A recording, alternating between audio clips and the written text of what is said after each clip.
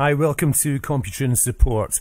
An issue we've been hearing about over the last week or two is that Windows Updates has caused a problem. It's gone in and appears to have knocked your graphics out, or the graphics driver rather, and your display now appears to be stretched.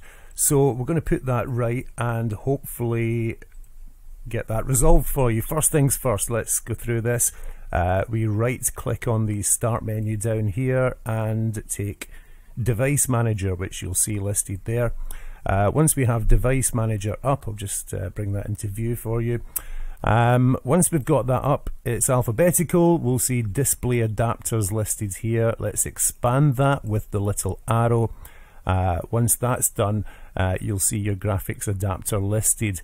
Now what we want to do is right click on the graphics adapter and take Properties. Once we have this window up, there are lots of little tabs up the top here. Let's go for Driver, and on the driver it's the center button, the one that says Rollback Driver. Simply hit that and follow the on-screen instructions, and hopefully, fingers crossed, that's going to resolve the problem that you're having.